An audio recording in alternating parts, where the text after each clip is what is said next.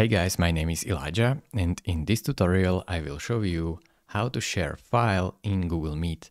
So in order to share files in your Google Meet, you will have to add an attachment. So go to Google Calendar and right now simply add a meeting title.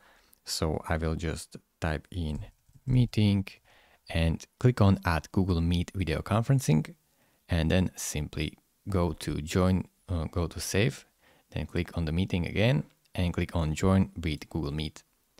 Right now join in the Google meeting, and as you can see right here, when you click on meeting details, here are your Google Calendar attachments. They will show up here. As you can see, there are none, so in order to add some when your meeting is in progress, you will go back to Google Calendar, click on your meeting, and then click on edit event. Then just simply go right here and add Google Drive attachment, upload your files to Google Drive, and just simply select them right here in your Google Drive.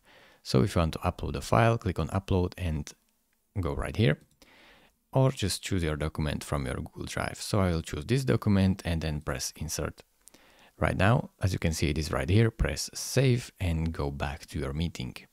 Right now you can see that you can close this window and open it again, and you should see your attachment right here. It is really this simple. Thank you very much for watching. If this video was helpful to you, consider subscribing and liking this video, and I will see you in the next tutorial. Bye bye.